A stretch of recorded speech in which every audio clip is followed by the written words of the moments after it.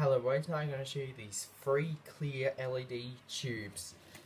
We have a size small, a size medium, and a size large. Now, as you can see, you see something different. The diodes are just different shape.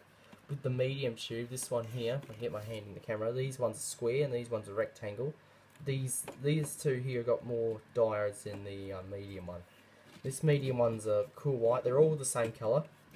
So there's labels on the back. I like to flip the tube over so you can read it. Okay, see that's a 9 watt. This one here, you cannot see. You'll have to show it upside down if the tube's too big. This one's a 13 watt, and the large one, if I can get it out without breaking the pins, is a 20 watt. So that's generally just the sizes there. They're rapid start, which means you don't need a starter. We're not going to show you these turning on today, but we do have the fluorescent strip lights up on the walls, so I'm not going to get them down. So these are just basic LED tubes that you'll use in your house.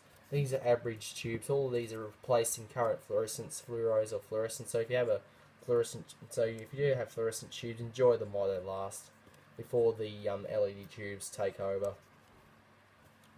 So once these LED tubes take over, that's it. You cannot use fluorescents anymore. They'll soon ban the fluorescent tubes, and they'll have to start using these. To try and get coloured ones like black light, green, yellow, red, and blue in these particular tubes is hard due to that they're just a new generation of tube.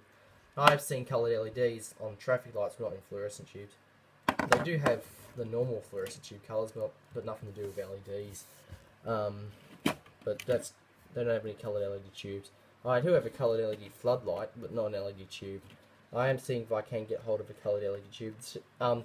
There are two other sizes. There's an extra small, which is the next size down after this, and an extra large, which is the next size up after this large one, which is a 5 foot. This one's 2 foot, this is 3, and this one's 4. There is 1 foot, which is the next size down after this, and there's a 5 foot, which is the next size up after that. To try and find those is hard, due to that these are the 4 main tubes used. Well, these two, the large and the medium and the small one, are the main ones. These medium ones, but this particular size, the medium, is not used very often. And I've seen they do use medium fixtures, but yeah.